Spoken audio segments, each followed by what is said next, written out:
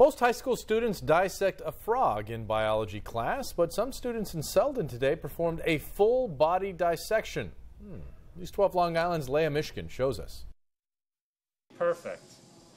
So what do we got? No, it's not the newest smartphone or iPad grabbing the attention of these students. This is a virtual dissecting table, only one of 3 in the Northeast. Speaking the language of today's student. This room at Suffolk County Community College was filled with high school students today, many with dreams of becoming doctors, nurses, and physical therapists. Anyone know what those are? I think I heard it.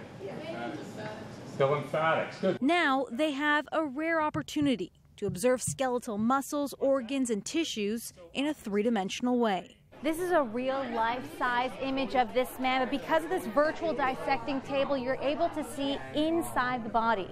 With tools like this one, you can see the body from any angle. I think for some people like me, I'm a visual learner, so seeing it definitely helped. So we can scroll back. Peter Smith is a professor at Suffolk County Community College. He says the technology allows more people to observe. It was very restricted who can have access to the cadaver lab. Students need to be able to not only understand where the anatomy is or what the anatomical parts are, but where they are in relationship to each other. The college hopes this new tool will inspire future medical students. Really opens up your eyes to see that what the real human body looks like on the inside. In Selden, Leah Michigan, News 12 Long Island.